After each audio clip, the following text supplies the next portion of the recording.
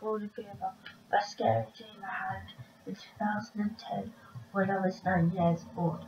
So what had happened was, in my dream I was on holiday in the North Campus and I had some ice cream, but this lady came over that looked like Marge Garvey of Benidorm, um, and she would come over. She had really scary eyes, um, and then she was wanting my ice cream sauce. And I said, no, I need it for my ice cream because it was on my table.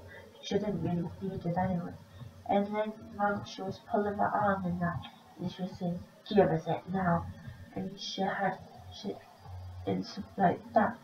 And then, so my mum said, leave her alone. It's hers, not yours. So then she went away. And then while I went into the toilet, because I needed to wash my hands, that she had came into the toilet. I'm actually getting the images, the story back in my head to put this out of it. Um, and then and then she came in the bathroom, and then her eyes got scary again, and she says, "Give us that toilet roll now."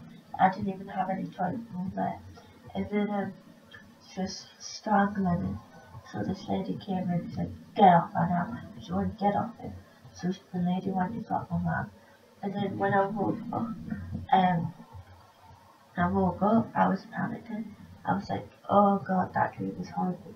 And then I put the light on and I went downstairs. I had the light on, but really I was scared to move. And when I woke up, but I had to listen to music to calm me down. I couldn't stop thinking about that dream, but it was really scary.